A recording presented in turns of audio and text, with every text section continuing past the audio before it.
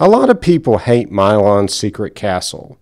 On paper, it has all the makings of an NES classic. You're the classic underdog out to rescue the princess. There's a castle to explore where you get to pick which rooms to challenge. Each room is a platforming maze filled with hidden money and power-ups, hidden shops to buy needed items, and a hidden key and door to escape. There's a variety of enemies and obstacles that use predictable patterns that require thought, strategy, and skill to defeat and to figure out how to traverse through a room and find what you're looking for. The rooms are big enough to give you a sense of epic exploration, but small enough that if you're going through them a second time, you can easily make it to the exit quickly. Bosses repeat the same attacks and patterns, but they look cool and offer an amped up challenge as the game progresses. The music is limited too, but it's catchy, iconic, and is a joy to listen to for the long hours this game can take to defeat. And like any good video game character, MIlon grows in his abilities as you progress and is constantly gaining upgrades.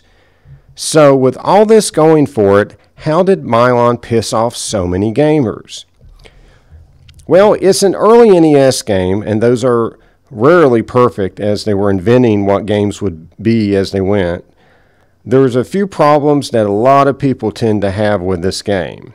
First of all, the game is cryptic.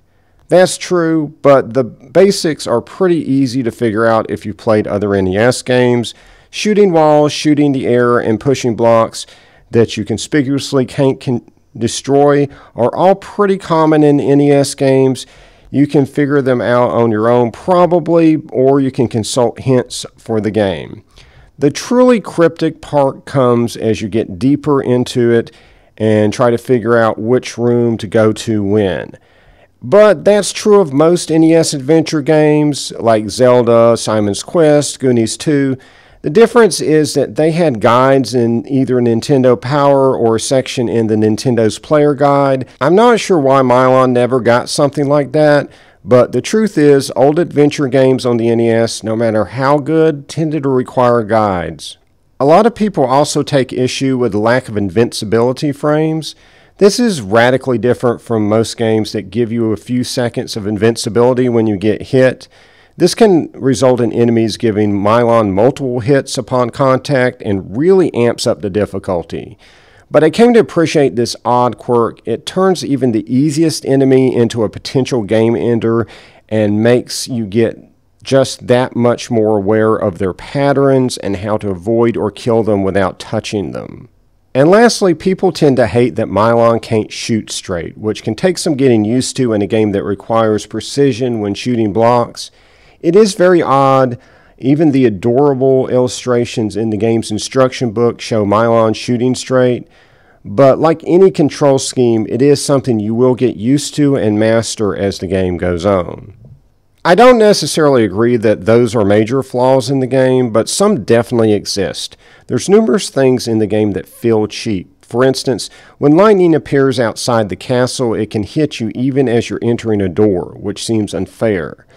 The ice tower seems to trap you in a way that makes it impossible for you not to get hit by the bats.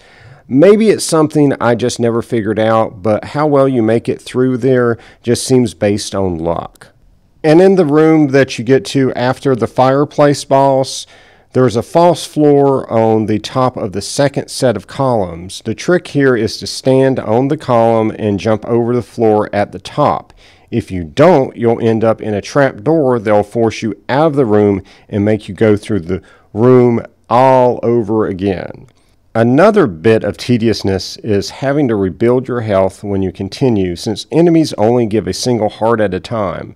Towards the end of the game, you can use a strategy that lets you build up money with the room on the lower right of the third floor, which is the only room where money reappears in, and then use that money to buy health in a store that's in the upper left corner of the third floor.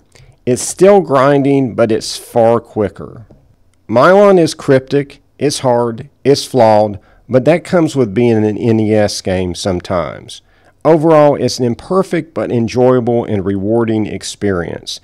I didn't get that far when I rented it for the weekend as a kid, But when playing it on the Virtual Console as an adult, I can't describe how thrilling it was to reach new areas I hadn't gotten to before and ultimately conquer this monster of a game.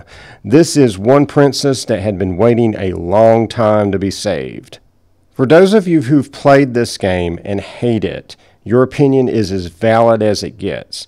But if you hate the game just because you saw it on an Angry Video Game Nerd video, I'd highly recommend playing it before forming an opinion. I don't think James Rolfe intended his AVGN series to create a generation of people who hate games they never played before just because they were in his videos, and who go around the internet bashing them whenever they're mentioned because they think it's a cool thing to do. Nothing wrong with criticism, but informed criticism is the best type. MIlon is a different experience, and I like to have those every once in a while. But, of course, your mileage may vary. So anyway, that's my 2 bits on MIlon's Secret Castle. If you've ever played it, let me know what you think in the comments below and what you think of this review. Like and subscribe for more videos, and until next time, remember kids, life has no strategy guides or invincibility frames.